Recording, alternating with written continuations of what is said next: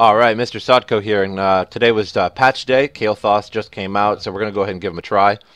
I already tried him once, just real quick, and unfortunately I didn't have my sound going, so I basically recorded an entire video with no sound. So that's unfortunate, but now that I know the hero a little bit, I can probably talk a little bit better about it. Kael'thas was in Warcraft 3. He was sort of like a utility hero. You never really got him first. You tended to get Mountain King or Archmage first, and then you used Mana Siphon to give people mana and take away mana. But so this is our skills. We're going to go through his skills and just show you how they work. The first one is increase mana by 15 when you pick up a regeneration globe. Flame Strike deals 20% damage to enemies stunned by Gravity Lapse. Gravity Lapse's cooldown is reduced by 3 seconds for each enemy hit, and heal for 35 when you activate Verdant Spheres. So we'll just go ahead and pick one for now. Indeed. But he has Flame Strike. We'll toggle the minions here. And we'll just go ahead and level up real quick. Choose a talent. Flame Strike, you just set it on the ground and explodes. Verdant Spheres, his trait, activates to make your next basic ability do more damage. So that each ability has something that will help it out, like increases the stun for the first 3 enemies hit, makes it cost no mana, have no cooldown, deals 20% bonus damage. So like, for example, the Living Bomb, you can put a Living Bomb on, now there's no cooldown. You can let it explode, or you can just put it on again and have it explode immediately. And his Gravity Lapse is sort of just like a stun. Hits 1, but if you have Verdant Spheres on it, it will stun 3. And then this makes the Flame Strike just a little bit bigger if you have Verdant Spheres activated. As level 4s, our Flame Strike restores mana per enemy killed. This one increases gravity range by 30% and speed. And this one increases your ability power by 5%, and then each hero takedown increases it by 2% up to a maximum of 15.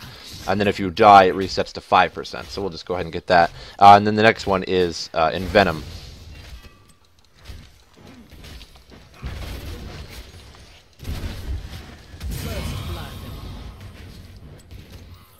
We'll go ahead and level up more to 7.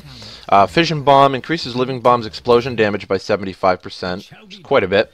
Special attack, if you use Verdant Spheres, and then you basic attack, it does additional damage.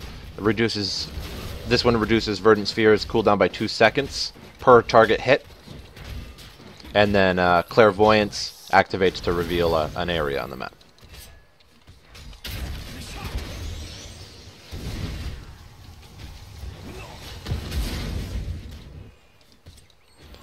His ultimates, let's see here. One is Phoenix. Oh, we gotta get one here. Let's go ahead and get that. Phoenix, you put it on the ground and it moves there and it burns in a fixed location for a while. And Pyroblast is real fun. It is just a big heavy fireball that does a ton of damage, and it takes a second to cast. It's got a big range, and I think they can outrun it. See, it did 1,000 damage at level 10. It's huge. And it also does area damage, but I think they can outrun it. I'm not really quite sure on that, though. This one increases Flame Strike's damage by 50%. Living Bomb's explosion applies Living Bomb to enemies, so it sort of spreads. Every tick of Living Bomb's damage reduces basic abilities by 1 second, and of course, he's got the spell shield. Go ahead and level up more here. Okay, number 16. Flame Strike also applies Living Bombs to heroes. So you can just kind of double bomb here if you use that Verdant Spheres first. Oops. So Living Bomb's explosion slows enemy movement. Gravity Throw increases the duration of Gravity's stun by 33%, and it instantly destroys minions. And then he has Arcane Barrier, which activates a shield equal to 200% of your mana for 3 seconds. So that would sort of stack a little bit with the fact that you can gather additional mana with mana globes, or regeneration globes, rather. So we'll just go ahead and get this. And then we'll get to 20. Choose a talent. And we'll go over these skills here. The rebirth for the Phoenix, it increases the duration by 100%, and then you're able to move the Phoenix to a different location once the Phoenix is actually out.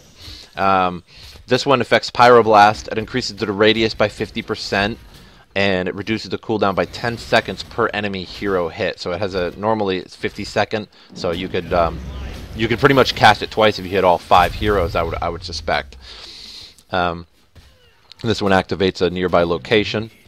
It's the Bolt of the Storm. And then Arcane Power, instantly restore 400 mana and increases your ability power by 15% for 5 seconds. So just like Arcane Power from World of Warcraft. So that's all Kael'thas skills. He's definitely a good ranged assassin, especially Pyroblast. I think Pyroblast is it might be a little bit overpowered. It's very, very strong. If you get hit by Pyroblast, you will know it. Fine choice.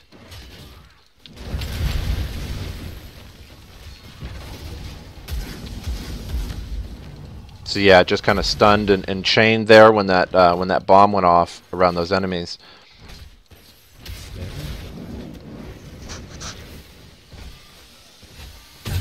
Yeah, 1,776 damage. It's just really, really good. That would take out like a specialist or support hero pretty much in one shot.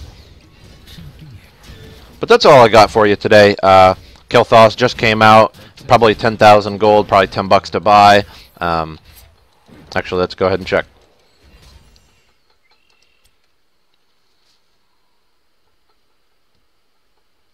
It's actually 15,000 gold and $10 to buy.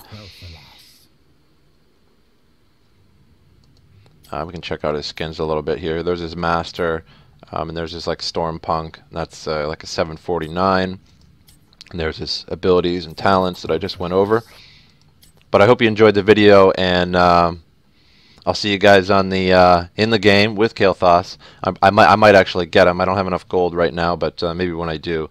I don't know if I want to buy him just yet. I'd like to see him in action against like other heroes and other actual players first. But I hope you enjoyed the video, and hope you guys have a good day.